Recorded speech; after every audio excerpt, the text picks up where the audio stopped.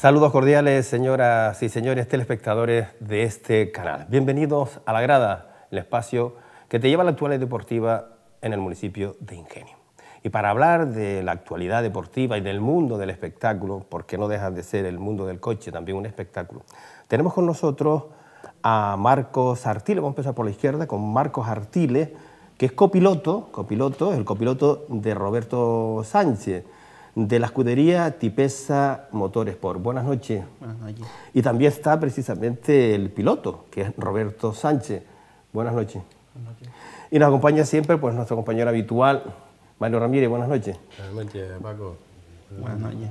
Hoy hablamos de coche. Mario, de esto está tú entendido, porque tú... Yo voy en moto, vas en moto. Es verdad, vas en moto. Bueno, recientemente hemos tenido la competición, la subida, una tradicional ya, una de las subidas, uno de los campeonatos de montaña, una de las pruebas del campeonato de montaña provincial, la subida a la Pasadilla. Y ahí estuvo pues Roberto Sánchez pues dándole al coche. ¿Qué son más emocionantes, Roberto? ¿La subida o una competición normal, un rally normal, una prueba normal? No, tanto como emocionante los dos. Lo que pasa es que la forma de trabajar en la subida, el rally es diferente. En el rally compartes con el copiloto, te guía, lo tienes preparado de una manera, y en la subida tienes que ir memorizado, todo preparado por ti, y eso se nota, ¿no? Después de que bien clasificado, cuarto en la clasificación general en esta subida a la Pasadilla, segundo del grupo A, si mal no lo recuerdo, primero de la clase de 3 y primero de las escuderías de Teldes, ¿no? Sí. O sea que satisfecho, ¿no? Muy satisfecho. Bueno, aprovechamos que tenemos copiloto y piloto. Y me gustaría preguntarle cómo te entró. Vamos a empezar por Marco, que está de extremo. Hoy te quitan el puesto, Mario. Sí. Porque Mario siempre está de extremo izquierdo. Me pusieron de suplente. Marcos Artiles, ¿cómo te entró el gusanillo del mundo del motor? Desde pequeño siempre, en el 2009 empecé continuo en las asistencias, y el año pasado fue cuando hice mi primer rally. Sí, porque voy a recordar que Tino Pérez Santana, nuestro amigo Tino, hace recientemente estuve hablando con él por teléfono, y hacíamos muchísimos años que nos conocemos desde el mundo de Antena Sureste, el mundo de la radio.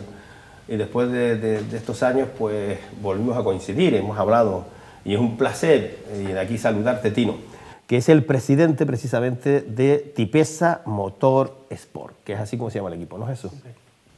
Bueno, nos decía Marcos que desde siempre, desde pequeñito. ¿Y tú, Roberto, cómo te metiste en este mundo apasionante del motor? Pues igual, de niño mi juego era en coches. No quería sino saber de coches. Y mi ilusión era participar en rally en cuanto tuviera mayoría de edad, ¿no? Y así lo he hecho. ¿Algún familiar que ya corriera? O... En mi caso no, o sea, que le gustara, a mi padre sí le gustó un poco y tal, pero nunca ha practicado el deporte. Le gustan los coches y tal, pero no motor. Entonces yo de pequeño lo obligaba a que me llevara a las pruebas. Y así, años contando cuando tenía el carnet de conducir y así. ¿Tampoco ningún familiar, Marco? No, primos sí, pero tampoco con ellos, más bien con amigos cuando íbamos creciendo, a medida que íbamos creciendo. Sí, y bueno, en todo lo que digamos rodea el mundo del motor, ¿no? El mundo del motor es apasionante. Hay muchísimos aficionados en Canarias y en Gran Canaria en particular al motor. Sí, la verdad que hay más de lo que pensamos. Incluso es un deporte que el que no es aficionado, pero si te pasa cerca y lo ves, puede que te llame a seguirlo.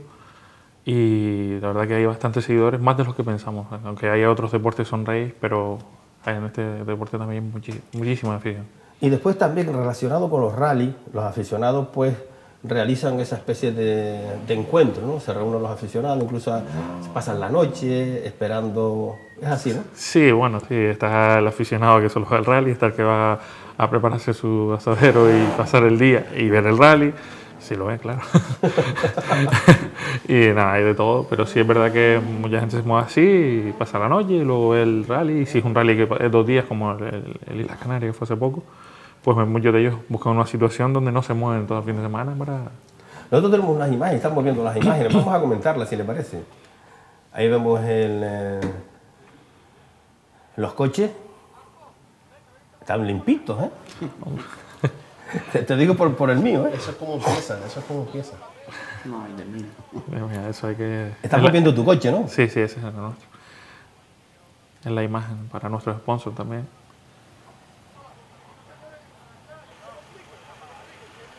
Tipesa es el nombre de la escudería. Del equipo, Del el nombre del equipo, equipo. el nombre Sí, del la equipo. escudería corremos por la escudería Ajá. ¿Qué significa tipesa? Tino Pérez Santana, El presidente, el nombre del el presidente. creador del equipo y de Creador todo. del equipo y el dueño del coche. El dueño del coche. Hay mucha gente, estamos hablando de una competición de corredores, ahí estamos con la equipación que normal, ¿no? que utilizan los corredores, pero vemos que alrededor con cada uno de los coches, pues hay bastante gente, ¿no? No solo son el piloto y el copiloto. No, esa es la gente que realmente trabaja para nosotros, como quien dice, que no se les ve sino en situaciones como esta, pero que hacen mucha labor por todo, ¿sabes? Es tener todo preparado e intentar que no falle nada. Y eso no todo el mundo lo aprecia, pero los que estamos en el deporte sí. Bueno, y siempre están los aficionados que agrada, ¿no? Los momentos previos a las carreras, pues darse un paseo, ¿no? Hablar con ustedes y además ver el coche, ¿no? Porque todos me imagino que cada uno tiene... hay que buscar que sea un coche rápido, potente, ligero, y eso hay que quitarle cosas al coche, ¿no? Sí, se trata siempre de que la relación peso-potencia sea la mínima para que no puedo ser ese hombre. Aquí estamos viendo ahora, el coche tiene que volver para atrás. Bueno, un rally normal, o en este caso la subida a la Pasadilla, tiene una primera pasada de entrenamiento, ¿no es eso? Sí, en la subida sí, una pasada de entrenamiento y luego hay 2 mangas oficiales de las cuales se coge el mejor tiempo de esas 2 para clasificarte. ¿Qué tiempo hiciste? 4:03. Es el mejor de las 2 pasadas. Sí, de las 2 pasadas, que fue en la última, en la segunda. Sí. También estuviste en el Islas Canarias, en el Rally Islas Canarias, ¿no? Sí. Que se celebró hace del 4 al 6 de mayo. ¿Y cómo fue? Es un rally, recordamos, valeroso para el campeonato insular de Canarias, de España y creo que de Europa sigue estando. Sí. No, muy bien. La verdad es que para ser un rally tan duro es un rally en el que no puedes arriesgarte a correr desde el principio, sino tienes que conservar la mecánica porque son tramos normalmente es más largo de los rallies habituales. Y bien, fue todo perfecto, el coche se comportó genial, solo tuvimos que cambiar neumáticos y poner gasolina y revisar un poquito por encima, pero todo perfecto, la verdad es que no podemos quejarnos de nada. Para los que no somos entendidos en esta materia, ¿no? Conservar la mecánica es no tener rotura, ¿no? Porque ya se rompe. Exacto, entonces todo lo que se estropee es pérdida de tiempo para nosotros y de dinero. Pero sobre todo en ese momento lo importante es el tiempo, ¿no? Ya el dinero pues es aparte, pero... Se forza mucho al coche, más de lo normal, digamos. Sí, se le da lo que no está escrito, lo que no es normal para un uso habitual de un vehículo normal. Esto es todo lo contrario, siempre estábamos al límite de todo. Ahí podemos comentar, esta es la subida. Sí. Estamos viendo la subida con tu coche precisamente. ¿Eres tú quien corre ahí? Bueno, como aficionados estaremos viendo esta curva esperando que pase el coche, ¿no? Sí. Ahí pasa. Coméntanos. Bueno. ¿Se ven los aficionados desde el coche? ¿O estás centrado en la carretera y no ves nada? Por verlo sí los ves. Lo ideal, para tú ir concentrado no puedes ir mirando, salvo que sea un aficionado que esté en un sitio muy peligroso. Intentas no pensar en que hay un aficionado allí, sino tú vas a lo tuyo. Mira la carretera, trazar las curvas por el sitio donde debes ir y aprovechar todo, la frenada, la forma de acelerar al salir, todo. Entonces, intentar no mirar a los aficionados, es lo lógico. Lo que es la subida a la Pasadilla, en lo que es un puerto bastante difícil con respecto a la bicicleta. Con el coche, ¿qué le daría? ¿Qué puntuación le daría? Hombre, es una subida que tiene para vehículos de mucha potencia sobre todo. Entonces tienes que aprovechar las rectas y con los coches, por ejemplo, como el nuestro, que es un poco inferior en potencia, pues las 4 zonas que hay son muy técnicas. O sea, tienes que aprovechar, pasar las curvas lo mejor posible para ir restando un poquito lo que te van a sacar en la recta, ¿no? Porque este coche, si escuchamos las imágenes, llega un momento en que corta el motor y ahí está su máximo de potencia, ¿no? Entonces se trata de tú aprovechar los sitios ratoneros, como decimos nosotros. Ahí vemos precisamente desde dentro del coche, estamos observando desde dentro del coche qué se vería, ¿no? En esta subida, el tramo de la subida de la Pasadilla dentro del coche. Vemos la velocidad con la que pasa, con la que estás pasando tú. Estamos hablando de Marcos Artiles, perdón, de Roberto Sánchez, porque Marcos en las subidas no te hace de copiloto, porque va solo el piloto. Pues aquí está Roberto, pues a una velocidad, esa recta la aprovecha al máximo y sobre todo en las curvas, me imagino, ¿no? Sí, eso, se trata de aprovechar las curvas, porque realmente en las rectas todos sabemos correr y depende de la potencia que tenga, pues... Es que vamos, que con esas curvas, porque yo a la Pasadilla paso, subo, y hay que ver esas curvas como... Sí, lo que pasa es que también es eso, la carretera es nuestra, para nosotros tú sabes que no te va a venir un coche de frente, entonces puedes aprovechar todo el diámetro de la carretera, ¿no? Ya estamos llegando a esta curva que llega después a unas cuevas que hay arriba, ¿no? Sí. Donde se hacían los asaderos. Exacto. Se hacían y se hacen, porque ahí los aficionados estaban cada uno aprovechando el momento. ¿Cuál es la finalización? ¿Dónde finaliza la subida? La entrada del Vigete se llama, en la curva Entrada derecha, Vigete. que es justamente la entrada de Vigete. Tiene 7 kilómetros y algo, me parece, la subida. 7 kilómetros, 300 metros, así. Aunque tú no estás aquí corriendo, estamos hablando ya con Marco, es decir, no hace de copiloto. ¿Qué función tiene un copiloto en un rally? Hombre, tienes que intentar llevar la concentración al máximo y siempre mirando los puntos de referencia que vas cogiendo cuando está Roberto diciéndome las notas y intentar no perderte, porque depende de que el coche llegue a la meta mucho de ti. ¿Le advierte que hay curvas, la dificultad que tiene la curva? Sí, claro. ¿Y cómo se dice eso, por ejemplo? Dime un supuesto. No sé, hay que ponerse en situación muchas Ponte en veces. situación, ahora tiene una curva ahí, ¿qué le diría, por ejemplo? En esa no tanto, pero cuando llega arriba, que es una horquilla, sí se la cantaría un pelín antes para cuando llegue ya esté prevenido. Ajá. Por ejemplo, aquí no tanto.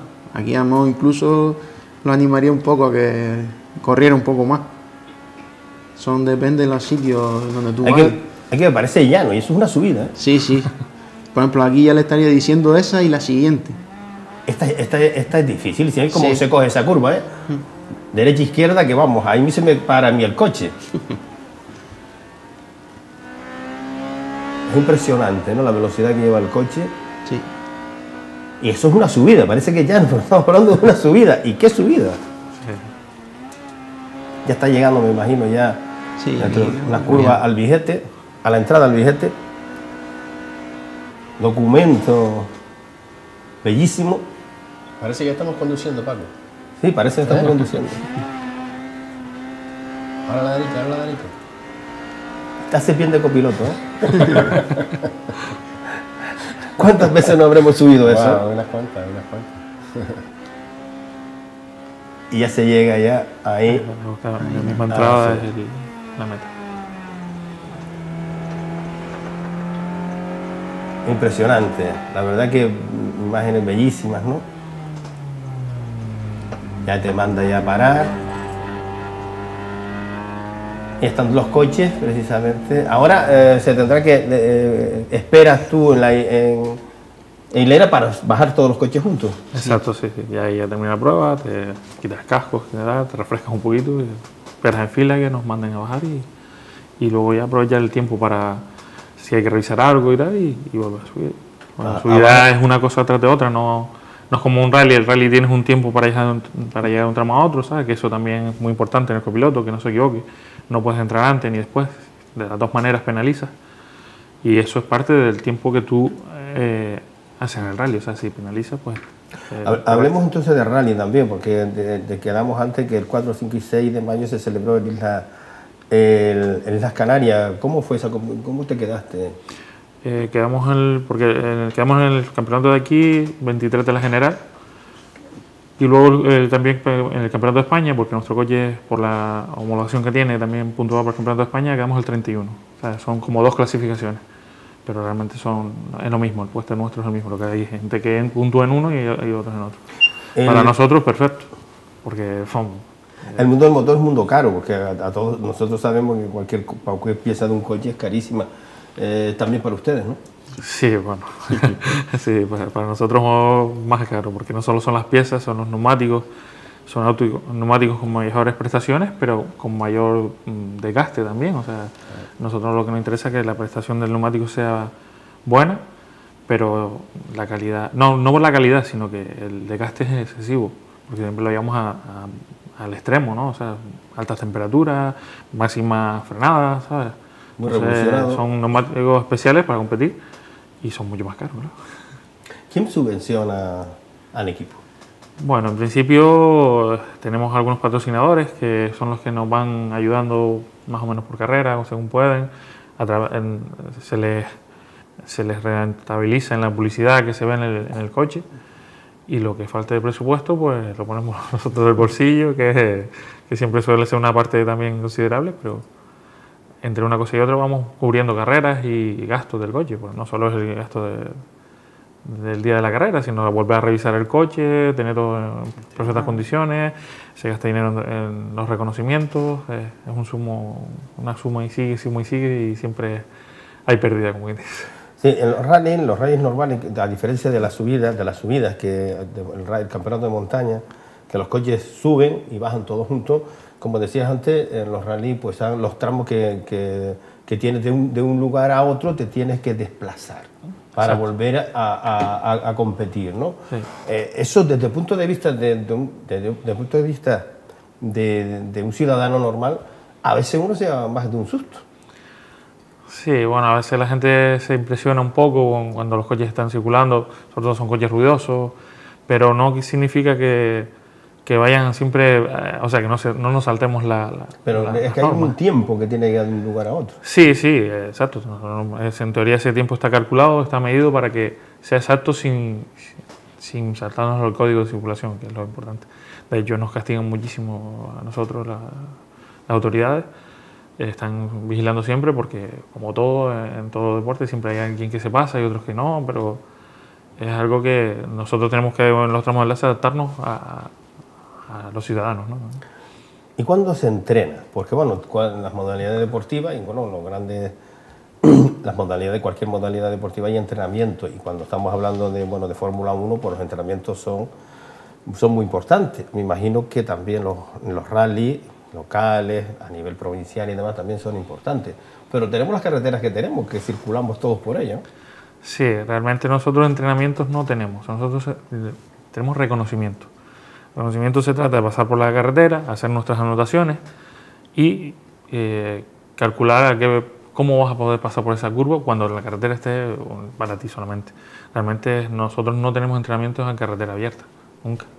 Para eso tenemos que ir a algún circuito donde probamos el coche, pero no es el tramo donde vas a participar, ¿no? Entonces, no es solo un entrenamiento como otros deportes, que puedes ir a un partido de fútbol, jugar en la cancha y entrenar, y esto es diferente. Antes le preguntábamos a tu compañero, a Marco, que cuál era su función, ¿no? Ahora te digo a ti, Roberto, ¿qué espera de un copiloto? ¿Qué espera de Marco cuando está compitiendo? Bueno, en principio yo necesito de él toda la confianza que pueda haber, o sea una persona responsable, que se concentre en lo que está haciendo, porque él, aunque yo lleve el volante, él me guía con lo que él me confirma por dónde tenemos que ir y cómo tenemos que ir. Dependiendo de lo que si él está concentrado y me va a estar llevando por el sitio, yo puedo mantener un ritmo más alto o más pequeño. Entonces ahí es donde mejoramos los tiempos, donde vamos más seguros, porque no solo siempre es correr, es ir dentro de la carretera, porque correr sabe todo el mundo, pero hay que entrar en la curva, ¿sabes? Entonces, cuando te sientas ahí, tienes una persona al lado, eso, que sea seria, que se comporte y que esto es como es un deporte que es un trabajo. O sea, ¿Cómo entras en una curva y sales de ella? no, normalmente las curvas, nosotros, eso es una historia muy grande. Se trata de hacerla lo más recta posible, digamos, ¿no? Para eso utilizamos unos puntos, que está el extremo, los extremos y el vértice. Entonces, digamos, intentamos hacer una línea recta por la que el coche debe pasar para que cuanto menos giramos el volante, más rápido pasamos la curva. Todo eso se le suma a la hora de entrar, dónde tienes que frenar y dónde tienes que empezar a acelerar. Acordando cada curva a eso, pues aprovechas y haces el menor tiempo posible a lo largo de un tramo, ¿no? Más o menos. O sea, hacen como un problema matemático. Sí, más o menos, por decirlo de alguna manera, sí. Tienes que cada curva, por eso hablamos de reconocimiento, no de entrenamiento.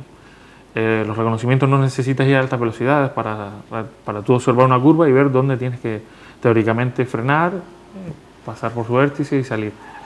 No solo se trata de entrar más rápido, sino yo siempre considero que es mejor salir más rápido que entrar más rápido, porque es así, ¿sabes? Y en eso vamos basándolo curva a curva, aprovechando todos los sitios donde necesitas ir raspando segundos al tiempo. ¿Qué cualidades debe tener, Marcos, un copiloto? Primero que nada, no marear. Primero no marear. Después mantener la concentración. Que bueno, en Islas Canarias en algunos tramos me costó un poco, pero lo llegué a lograr. Pero es eso, la concentración y no marear. ¿Te anima al piloto? ¿Tú desde tu posición ves alguna vez necesario de animarlo? Sí. Sí. O incluso decir que no frenen, que estiren más. Que estiren más la frenada. Pero eso, tampoco llevamos muchas carreras juntos. Entonces, poco a poco se va haciendo esa confianza en uno del otro. Él sobre todo en mí. Para yo ir en subiéndole el tono de voz, por ejemplo. Sí, también. A veces por eso incluso pues sabes si debes correr más, debes correr menos, sabes si a lo mejor te estás quedando muy lento. Todo eso se va logrando a base de rally, ¿no? En alguna curva que vamos un poco más mala mañana, se la cantan de diferentes formas para que lo tengan en cuenta. ¿Cuánto tiempo llevan corriendo? En las Canarias, el tercer rally. ¿Y anteriormente con quién iba? Con copiloto de aquí de Ingenio también. ¿Siempre ha ido de copiloto? Sí, con el piloto aquí de Ingenio, que era Marco Sánchez, que hizo el año pasado la subida también a la Pasadilla. Hice el Teldi y el Teró. No terminamos ninguno de los dos rallies, pero salimos en los dos. Se rompió el coche. En uno se rompió y en otro tuvimos una salida de carretera. Y eso es lo que decíamos antes, ¿no? Lo que estábamos hablando antes, Roberto, ¿no? Que la mecánica es importante, conservarla. Muy importante. Y se pasan muchas horas revisándola y a veces el hierro que menos esperas se estropea y te echa a perder todo un trabajo de todo, del equipo, de todo, ¿sabes? Entonces, un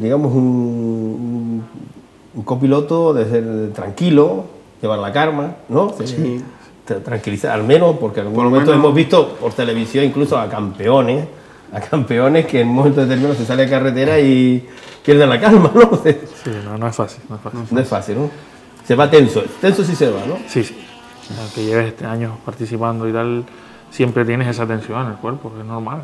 Estás arriesgando todo el trabajo, todo. Entonces, no es fácil concentrarse y no es fácil mantener la calma, pero se logra. Y el día a día, por ejemplo, porque en otras modalidades deportivas sabemos, ¿no? En fútbol, pues vienen los entrenamientos, se ven los jugadores, los que son amigos, se ven antes del entrenamiento, hablan en el vestuario, salen, juegan, entrenan, vuelven, salen del entrenamiento, incluso se van a tomar algo. Ellos tienen muchos handicaps, yo que no entiendo mucho, ¿no? Oyéndolos a ellos, tienen muchos handicaps, o sea, el no poder entrenar, el efectuar una pasada sin conocer el terreno, ¿no? De todos modos sabemos que puede llover, puede puede caer una Clarísimo. piedra, entonces es diferente a, por ejemplo, jugar nosotros en césped, que también es diferente, ¿no? Porque todos los deportes tienen su... Pero sí es verdad que creo que es tiene bastante riesgo, ¿no? El otro día en el rally este de tal, que donde casi, que lo estábamos comentando antes, que casi se va al barranco el coche, pues si se va abajo hubiese habido, creo que algo grave, ¿no? Sí, era un barranco bastante pronunciado y gracias a la valla que lo sostuvo ahí, pero eso es parte de nuestros riesgos y a veces pasa, ¿no? Es así. Pero bueno, dentro de lo que cabe vamos bastante protegidos y no debe pasar nada. ¿Qué cualidades debe tener un piloto, Roberto? Como cualidades, hombre, yo pienso que como todo, pues, saber manejar un coche, también igual que el copiloto, mantener la concentración, mantener la calma, no solo subirse y acelerar, o sea, son muchas cosas. Si quieres aguantar, sobre todo en este deporte, mucho tiempo, porque si no, sí, subirse y acelerar sabemos todos, pero si llegas a la primera curva y no sabes entrar, se te acabó el deporte y se te acabó todo, ¿no?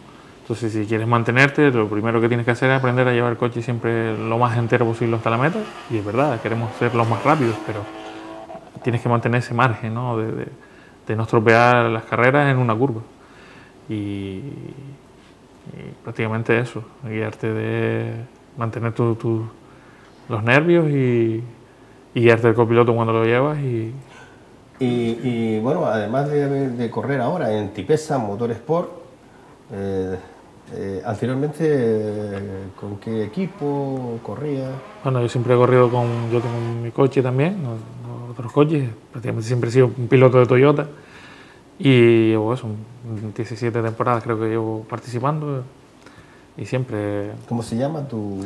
No he estado como equipo, he estado No estaba con equipo Roberto individual. Sánchez y Roberto Sánchez Roberto. y los copilotos que han colaborado conmigo y tal, pero no he formado nunca un equipo como tal, ¿sabes? Prácticamente todo lo llevo yo y quien ha participado en cada momento conmigo. Hemos hablado, bueno, de las cualidades que debe tener un piloto, un copiloto, ¿no? Bueno, pero ustedes...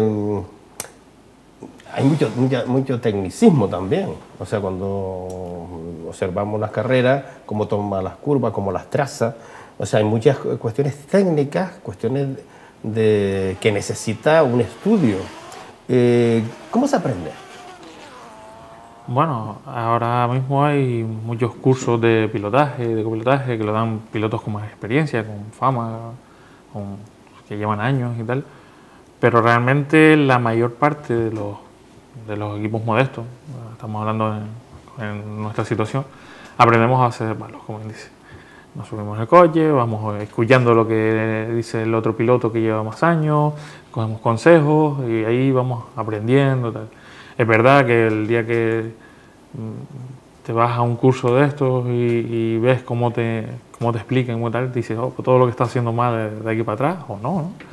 Pero sí siempre se aprende, de todo se aprende y sobre todo de personas que tengan experiencia, pues eso te ayuda muchísimo.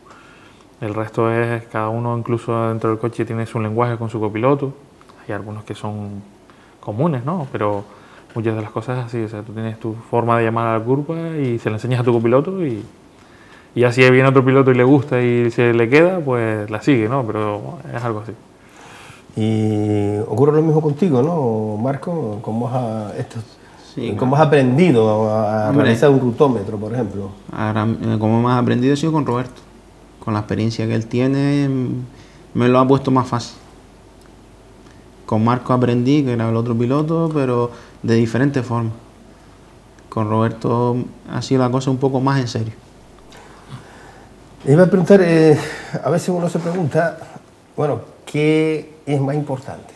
¿Tener un coche potente, fuerte, lo lleve? ¿O un buen piloto? Me quedo con un buen piloto. Es una suma. A ver, de nada sirve tener un gran coche si no hay un piloto que lo aproveche, ¿no? Pero sí es verdad que cuando tienes un buen coche, hasta desgraciadamente para los patrocinadores, tienes tal coche, es un gran coche, y lo ven de otra manera. Entonces, realmente tiene que ser el piloto quien saca todo adelante, ¿no? Que sea un coche pequeño, que sea... pero a veces la imagen vende mucho. A la hora de tú llegar a un patrocinador y decirle, voy a correr con, no vamos a nombrar ningún coche, pero un Seat Panda, y le dice, voy a correr con un Porsche, el tío, vamos, el tío ya abre los ojos de dos maneras diferentes, ¿no? Te tratan diferente porque es un vehículo más potente, más moderno y tal, y el otro es más atrasado, digamos, por decirlo de alguna manera, sin desvalorar en uno del otro, ¿no? Está claro. Entonces eso afecta mucho, pero vamos, lo ideal es primero el piloto y luego el coche. Para los neófitos, porque ahí vemos otra modalidad de coche, ¿no? Sí. Para los neófitos en la materia, ¿no? Cuando se compite, claro, se busca lo que estamos hablando antes, ¿no? Se busca la competencia, y lo que se busca es que, bueno, por los coches, por el potencial, ¿no? Se mira para un coche, sea de una clase o de otra, ¿cuáles son los baremos que se miran? Normalmente van catalogados en grupos de cilindrada, ¿no? Entonces, dependiendo por eso tienes clase y grupo para diferenciarlo, ¿no? Hasta 1600, hasta 2000, si es turbo, si no es turbo. Entonces, todo eso va haciendo que tenga una clase, una categoría en la que participas con los de tu categoría. Aquí vemos este coche. Sí, estos son marquetillas que le llaman. Entran en una categoría especial que son aparte para eso y son vehículos muy rápidos, van muy pegados al piso. No pesan nada, ¿sabes? Esos son más espectaculares que los otros. Sí, bueno, pues son bastante espectaculares. Es como si fuera un kart muy grande, un karting. Y no es un Fórmula 1, pero ¿sabes? Va en chasis tubulares y con muy poco peso y motores de mucha potencia, ¿sabes? Muy pegado al piso. Eso hace que transmita muchísima energía al piso. Y van muy rápido. Son de los mejores tiempos, suelen ser de las marquetillas. Sí, pero luego yo creo que un turismo, vamos a hablar así de turismo, sea de la clase que fuera un turismo, tiene otros espectáculos, porque nosotros nos vemos en un turismo. O sea, yo cuando veo una subida, veo un rally, yo me veo dentro del coche, ¿no? O sea, y me veo en un turismo, no me veo en un tipo de coche de este. Entonces, veo la sensación como se coge la curva, que incluso el coche, en momentos, parece que se balancea. No es que se parece, es que se balancea, ¿no? Sí. ¿No? Sí, no, está eso, por las categorías, pues esto se sale de los turismos. Yo también soy de los más que me gustan más los turismos que otro tipo tal, aunque no he probado, por ejemplo, una marquetilla, que todo el mundo me dice, no, es que tu cabeza va por debajo de la valla, como me dice, ¿no? Entonces, está claro, eso va muy rápido por sus características, pero yo creo que el atractivo que tiene un turismo, Yo comparto lo mismo, ¿no? O sea, pero bueno, la eficacia a la hora del tiempo está claro que es diferente. Una cosa es la velocidad y también hay en el automovilismo el arte, cómo se coge una curva, cuando es un turismo, que es un coche, que bueno, que también para los que no estamos metidos en la materia, se prepara de tal manera que incluso por dentro, ¿no? Por dentro el coche lleva una serie de engranajes, ¿no? Unos tubos, ¿no? Sí, las barras antivuelto, que son barras de protección. Barras de protección. Sí, para casos de colisión, pues digamos nuestro cajón está estudiado para que se forme lo menos posible y no llegue a nosotros lo menos posible. Aunque el coche se destroce todo físicamente, siempre está estudiado para que no llegue a nosotros el golpe o llegue lo menos posible. En este mundo, me imagino como con cualquier mundo, están los que uno admira o ha admirado alguna vez, ¿no? No vamos a hablar de Fórmula 1 porque estamos hablando del mundo del motor, estamos hablando de rally, ¿no? A nivel general, vamos a ver, Marco, ¿a quién admiras tú? ¿Se conoce cuáles son los pilotos, los copilotos de otros? ¿Los conoce? Sí, algunos sí. ¿Los conoce? ¿Y sabes cómo, o eso es muy difícil averiguar si el copiloto del coche de Pepito es un copiloto excelente o no lo es? Eso es difícil averiguar, ¿no? Haber visto algunos vídeos me quedo con José Carlos Denis. José Carlos Denis. El copiloto de Luis Monzón. Ajá. Y como piloto, Roberto, ¿a quién has admirado tú? Hombre, siempre he admirado muchísimo a José Mari Ponce, por supuesto. Luis Monzón. Y ya después puedo seguir un poquito más atrás, pilotos de época que yo era niño, pero que eran los nombrados, Medardo Pérez, Carlos Alonso Lamberti, ¿sabes? Son pilotos que han quedado esa escuela en muchos de los que ahora somos pilotos. Lo más que me gusta es que dice todos pilotos canarios. Sí, sí. No, hombre, también hay algunos de fuera, Fernando Caterina, hay muchos pilotos tal, pero bueno, uno un poco se basa en los que más veías, que de pequeño yo no salía de de la isla, ¿no? Ya luego sí me atreví a pegar algún salto de cosas fuera. ¿El rally por excelencia en Canarias cuál es? ¿Sí, hay alguno o hay varios? Bueno, el Islas Canarias, digamos, el de la jornada de siempre, el famoso Rally Corte Inglés, es el más grande de aquí, ¿no? Digamos, el que más llama, además. Venían, incluso siguen viniendo pilotos de fuera, ¿no? Sí, sí, por supuesto. Al ser puntuable para varios campeonatos, España, Europa y tal, pues es un rally que llama muchos pilotos de fuera que necesitan venir aquí para coger los puntos de un campeonato que están siguiendo y eso hace que aquí se vea un nivel mucho más alto. ¿Qué competiciones, qué pruebas tenemos próximas?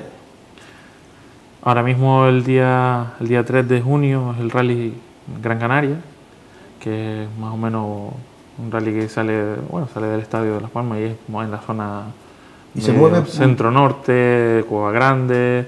Este año se utilizan los marteles también como tramo. 2 días de compitiendo, ¿no? No, bueno, este rally es un día, pero el viernes, que cuando empieza la prueba, suele haber un tramo espectáculo, que es un tramo ahí en el aparcamiento de... Bueno, creo que este año se hace, ¿verdad? Sí, en el aparcamiento del estadio. En el aparcamiento del estadio, que es un tramo para que incluso los que no son aficionados pues le llama un poquito la atención y eso hace que el público, acuda bastante público y digamos el viernes empieza ese tramo. El rally de verdad empieza el sábado. Bueno, rally de verdad. Todo es rally, pero eso es un tramo preparado sobre todo para llamar a captar a la afición. Diferentes pruebas, nos decías, ¿no? Y el de Santa Brígida también, ¿no? Santa Brígida ya se hizo ya fue el primer rally del año. Sí, el de Santa Brígida. Canarias y Santa Brígida, efectivamente. Sí, y ahora viene el Rally Gran Canaria, luego creo que le sigue el Comarca Norte, que es todo en la zona de arriba del norte. Telde. Rally Telde, que si pasa cerquita aquí, por los tramos de la Pasadilla incluso otra vez, Cuatro Puertas y el Cardón. El Terol y el Maspalón. Rally Terol, luego el Rally Maspalón. Pues nosotros hemos hecho un repaso por el mundo del motor, seguramente nos queda algo. Y si le parece, con el permiso de ustedes, vamos a abordar con Mario la actualidad. Ahora volvemos tanto con Roberto como con Marco. Pero vamos a abordar, Mario, pues la actualidad deportiva y concretamente el fútbol. Este fin de semana pues se determinó, sobre todo, ya se sabía que el Unión Carrizal pues se clasifica en segunda posición, ¿no? Pero venció al Dorama. Sí, en el último partido de liga, su feudo consiguió la victoria ante el campeón Dorama. ¿Con 2-1? 2-1 en un partido donde, vuelvo a decir, el Carrizal mostró que es superior en el campo, aunque la regularidad que demostró el Dorama durante toda la liga lo hizo campeón. Esperemos que ahora en la fase de ascenso, que le toca, hay 4 equipos, 2 del norte, Valle Seco y Agaete, y 2 del sureste, Cerruda y Carrizal. Pues esperemos que haya unos buenos resultados para nuestros equipos. El Ingenio vencía 4-2 al Ingenio, un Ingenio que salva la categoría. Un Ingenio en una temporada bastante... Sí, tuvo muchos altos y bajos, empezó titubeante, después cogió una buena racha y al final pues ha terminado un poco ahí... Decimocuarto. Sí, a poquito de perder la categoría, pero bueno, el trabajo de Vichy hizo mella, resultó bueno dentro de lo que se encontró en el equipo, y bueno, a esperar que la temporada que viene el Ingenio haga una plantilla para reconducir e intentar ascender a preferente. La mejor era que ya estaba salvado, pero que haya 4 o 5 ante el fútbol. Un partido de... Sí, yo estaba viendo el partido del Carrizal Dorama y estaba, pues los aficionados pues un poco pegados de la radio, ¿no? Y la verdad que tuvo que ser un partido bastante entretenido, sobre todo por los goles, porque hubieron 9 goles.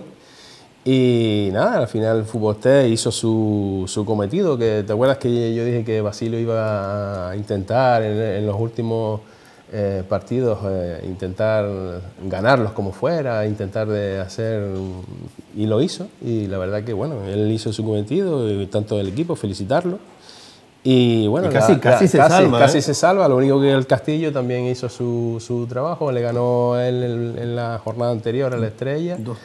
Y en la última ganó también, o sea que a la Brisajá esperar la temporada que viene, pues que resurja. Sí, recordemos que el Fútbol Tegues hace una temporada que se formó, esta es la segunda temporada y ya militando en primera, o sea, bastante mérito, por supuesto. Ahora queda, como tú decías, el Unión Carrizal, que se ha de medir, pues, me parece que al Valsequillo, ¿no? Al Valle Seco, perdón, Valle Seco. Al Valle Seco el viernes, el día 26.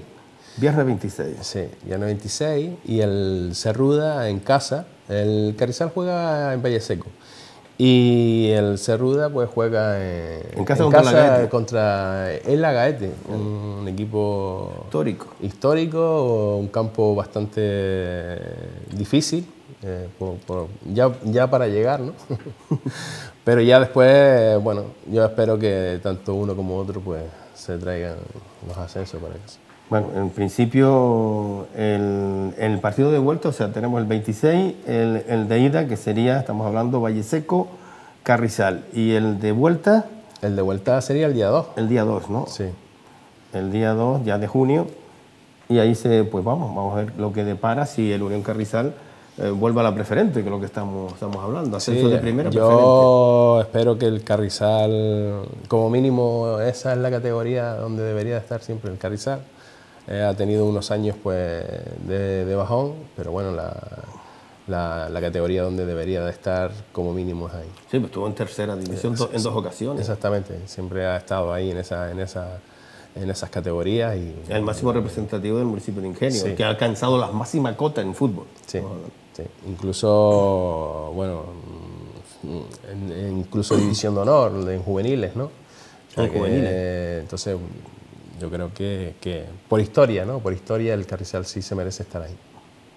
Bueno, o sea, abandonamos en este caso la primera preferencia, donde termina la competición, los equipos de Ingenio pues salvan la categoría, en este caso el Club Deportivo Ingenio, una temporada que decíamos, pues, no brillante, pero bueno, al final se salvó la categoría, y las Majoneras que iba arriba, y al final pues tropiezos lo llevaron a que peligrara su continuidad en la primera regional, pero no ha sido así, porque mantiene la categoría. No lo hace el Fútbol Tec después de una campaña difícil, un conjunto formado hace una temporada y que se defendió bastante bien, con bastantes dificultades, pero bastante bien, y al final estuvo a punto de mantener la categoría, y desde aquí animarlos a toda la familia del Fútbol Tec. Y el Unión Carrizal, que se queda como con esas posibilidades de hacer volver al municipio la preferente. Es una pena que la jornada anterior empatara contra el Cerruda, teniendo un partido muy de cara todos los 90 minutos, pero el Cerruda en una jugada aislada. No, el Cerruda, bueno, yo vi un partido bastante bueno en el sentido técnico-táctico, aunque yo creo que el Carrizal, afirmo que el Carrizal fue superior, ¿no? Incluso en la primera parte tuvo como 5 ocasiones para ir por delante del marcador, lo que pasa es que si no metes al final, pues lo terminas pagando, ¿no? Exactamente. Y después pues vimos como en su feudo pues le ganó al Dorama con bastante tranquilidad y facilidad también. Este pasado domingo pues hubo un homenaje a Loli Ramírez. Sí, efectivamente, eso quería decir. Se le hizo un homenaje a nuestra tía. Bueno, nosotros, yo creo que fuimos cuando yo jugaba en juveniles y la quinta mía. Estamos hablando de juveniles en Unión Carrizal. En Unión Carrizal, exactamente. Pues a nosotros era como nuestra tía. Y la verdad que ella siempre ha estado ahí vinculada con el fútbol. Fue incluso la primera mujer secretaria que estaba dentro de una directiva de fútbol. Y bueno, se vio a nivel nacional y todo, ¿no? Y bueno, le han hecho un reconocimiento en las fiestas de San Isidro, ya no solo por el fútbol, sino porque ella también ha sido una mujer trabajadora en la agricultura, en la ganadería. Pero sobre todo yo la menciono por el tema de eso, ¿no? Tantos jugadores que hemos pasado por la cantera y siempre la hemos visto ahí, ¿no? Aun ella siempre le ha gustado estar con la base, más que con el regional, siempre le ha gustado estar pues, con el juvenil, con el cadete. Se ha sentido bien, siempre ha sido como una tía, ¿no? Como la que sabemos la que tía podemos Loli. pedir, la tía Loli, ¿no? Y nada, desde aquí mandarle todo mi reconocimiento, agradecimiento y nada, que siga adelante porque todavía le queda... Le queda cuerda. Sí, todavía le queda. Felicitamos a Loli y bueno, a esta idea, ¿no? A esta idea de homenajear, en este caso, a todo una institución dentro de la Unión Carrizal, no cabe duda. Vinculado siempre a la base del conjunto blanco ingeniense, carrizalero. Esto en cuanto a la primera, pero estamos en competiciones del ascenso a la segunda B, ¿no? Sí. Segunda nacional. Sí. Segunda nacional. Los equipos canarios todos ganaron y bueno, felicitarnos que el deporte está funcionando en nuestra isla, ¿no? Y nada, el San Fernando consiguió un resultado bastante bueno en Asturias, un 1-2. Felicitar de aquí a Tino, aunque el trabajo todavía no está hecho porque son fases complicadas. Y después felicitar a Las Palmas Atlético también, que sacó su partido en casa 2-1 contra un equipo que se vio bastante... yo lo vi esperando al segundo partido, ¿no? Sí, además Las Palmas TV perdieron unas cuantas ocasiones, ¿eh? Las Palmas podía haber sentenciado aquí, pero bueno, yo espero que son gente joven, incluso hay un pibe de aquí, de Ingenio, que está jugando, se llama Fabio González, y bueno, felicitarnos en ese sentido, ¿no? Esperar que Las Palmas Atlético suba a segunda vez y bueno, tener un equipo representativo en primera división, otro en segunda vez. Le da la opción al equipo de preferente ascender a tercera división y entonces pues yo creo que todos los jugadores que puedan subir de la cadena como en división de honor, inclusive si el San Fernando asciende también, pues es una posibilidad que todos los jugadores, un escaparate suficiente para que los jugadores de aquí pues puedan salir, ¿no? Y yo creo que sería lo más bonito que le podría pasar a este fin de temporada, ¿no? Fin de temporada, el fútbol en Gran Canaria. ¿Santa Brígida? El Santa Brígida también ganó, con un resultado bastante abultado, creo que fueron 4 o 5, no me acuerdo exactamente, porque lo dejé de... Y bueno, también, o sea, me estaba olvidando del Santa Brígida, y la verdad que creo que es el que más fácil lo tiene, ¿no? En principio, en la primera fase. Y ya después podemos nombrar al equipo femenino, ¿no? Sí, el Fermaguín, que también salió victorioso ante este equipo, el Oviedo moderno, 5-0, un resultado bastante contundente. Lo único que ahora se enfrenta contra el Sevilla, ¿no? Un equipo bastante... ¿También eliminatoria? Sí, son todos eliminatorios. Y bueno, yo creo que ya este es el definitivo. El Sevilla también viene de otra eliminatoria la temporada anterior. Y esperemos que ¿El primer partido lo tenemos? El primer partido es el día 24, el día 28 de mayo, y la vuelta es en junio, el 4 de junio. ¿Dónde se juega primero? No sé si se juega, la verdad que ese dato no lo tengo, si se juega primero fuera o dentro, la verdad que no. Eso sería, digamos, el fútbol femenino que durante años lleva en Fermaguín, el conjunto de Arguineguín, pues luchando año tras año para alcanzar la máxima categoría del fútbol femenino español, ¿no? La primera división. Hasta ahora ha caído siempre con conjuntos tinerfeños, ¿no? Sí, de todos modos, yo espero que este año sea el definitivo y que el equipo pues, le dé la cabida que debería de tener los equipos femeninos aquí en Gran Canaria, ¿no? Ya hay 2 equipos de Tenerife, esperemos que haya uno de Gran Canaria. Sí, esperemos. Al final la primera división nacional de fútbol se va a hacer un grupo canario, ¿no? Cogemos a las mujeres, las reforzamos. A la hora de los viajes va a ser... Es importante también mantener un equipo... Es muy complicado. Es muy complicado. Es muy complicado. Caro también. Dice que los que se quejan mucho los equipos peninsulares porque tienen que venir Pero es que ellos vienen una vez sola o 2. Vale, pero es que los equipos de Canarias van 15 veces, o sea que los viajes son diferentes y menos mal que creo que la federación ayuda un poco. Debería ayudar un poco más, pero bueno. Es que no hay otra manera. Hablamos de todas las modalidades, cuando estamos hablando de balonmano, fútbol, sala. Nosotros tenemos un hándicap, que es la lejanía con la península. Entonces yo creo que nosotros deberíamos de tener, implicarse incluso los gobiernos que están en Canarias, intentar de que para el deporte haya más incentivos y más ayudas, ¿no? Porque realmente aquí el deporte es de élite. Estamos hablando de que en todos los deportes hay gente muy buena que le cuesta, sobre todo a los clubes, ¿no? Y eso me imagino que le pasa también al automovilismo, porque podríamos competir a nivel, ir a la península, si los costes no fueran... Ya nos cuesta desplazarnos entre las islas, ¿no? Sí, bueno, a veces incluso entre las islas es tan caro o más que ir a la península, pero todo lo que tenemos que transportar nosotros, aparte del físico nuestro, es un dineral lo que hay que aportar para poder intentar salir de aquí. Por eso es algo casi prohibitivo, impensable. Sí. Impensable. Bueno, en el tramo final de nuestro programa, pues queremos terminar con... termina el fútbol también, ¿no? Baloncesto sigue, pero termina el fútbol, ¿no? En primera división, el Real Madrid una vez más campeón.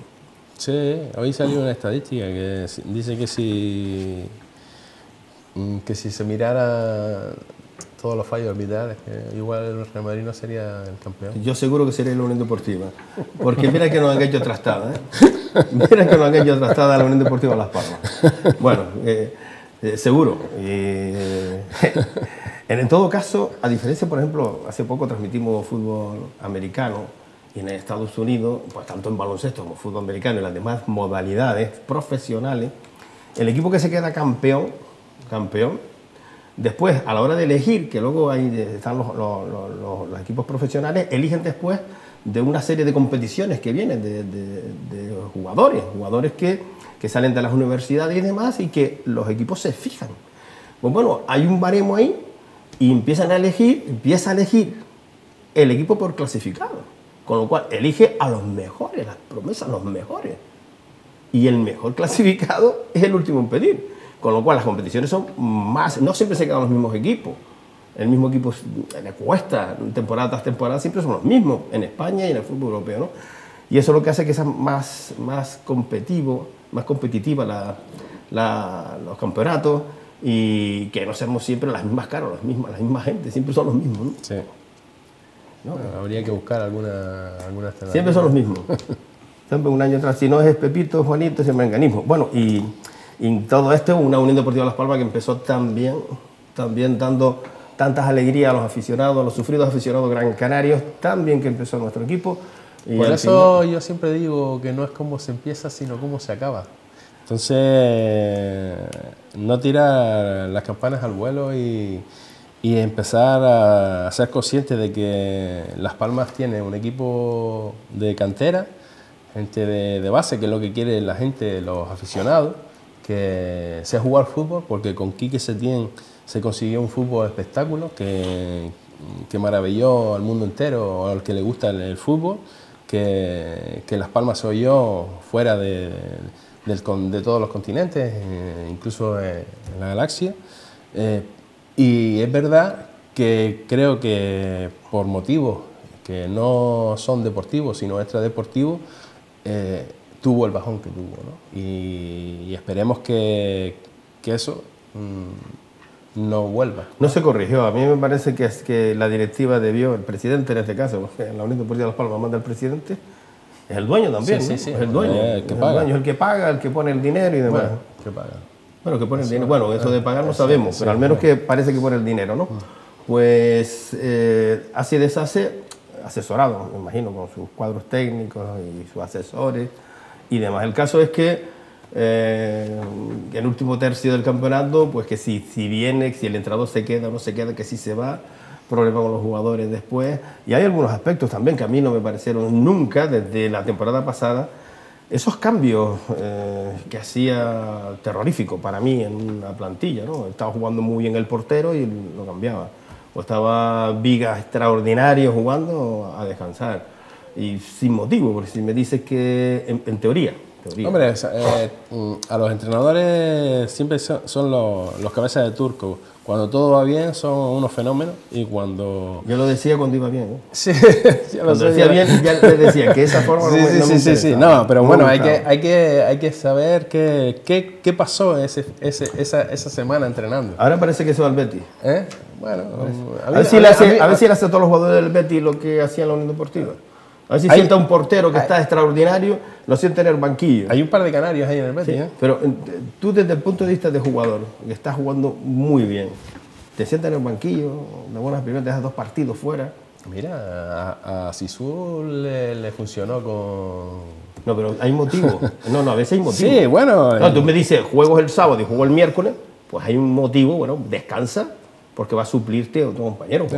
Yo creo que los entrenadores no se tiran piedras sobre su propio tejado. Yo creo que tiene que haber alguna razón que no conocemos y que me parece bien, porque yo creo que el vestuario tiene que ser opaco totalmente y todo lo que salga afuera no es beneficioso para el equipo, ¿no?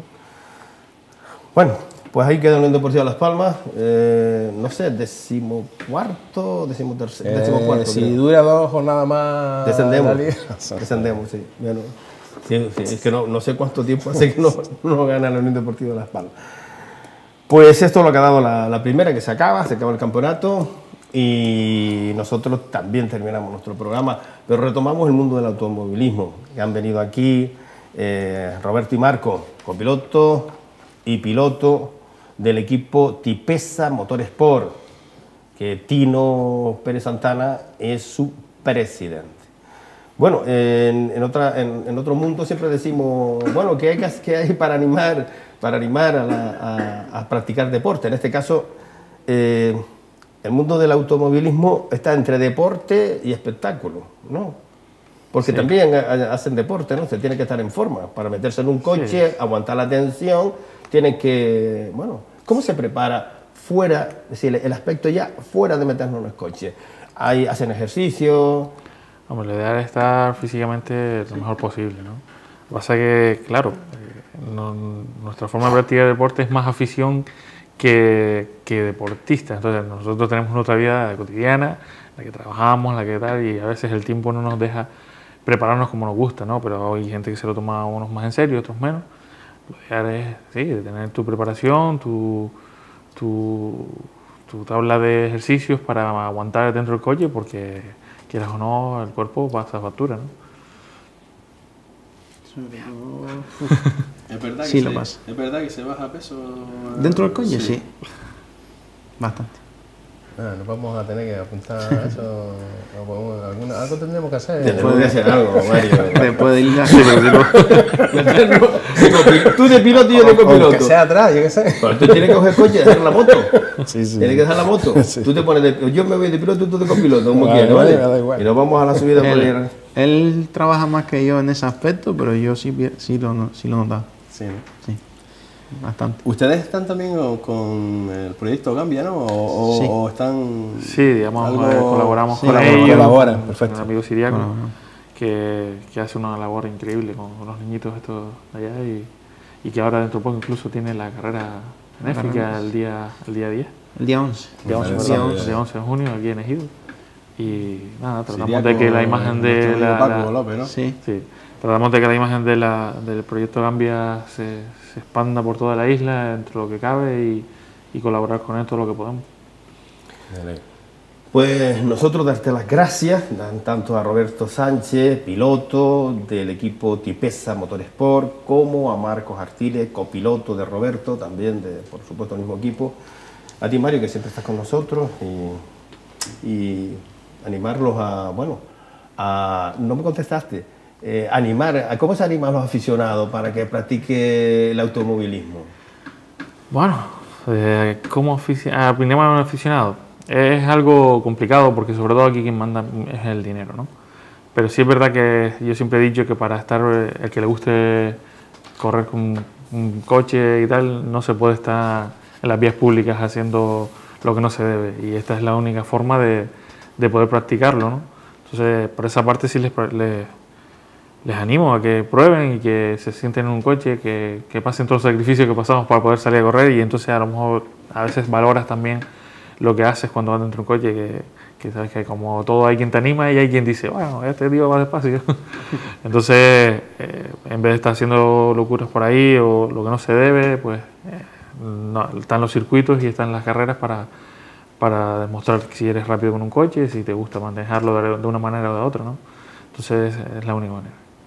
Pues muchas gracias de nuevo a todos ustedes y por supuesto a todos ustedes por seguirnos en La Grada, el espacio que te lleva a la actualidad deportiva en el municipio de Ingenio. Y también aprovechamos para saludar a aquellos que nos sigan a través de internet, especialmente a los seguidores que tenemos en Tenerife, también en Barcelona y en la isla del Hierro. A todos, muchas gracias. Buenas noches.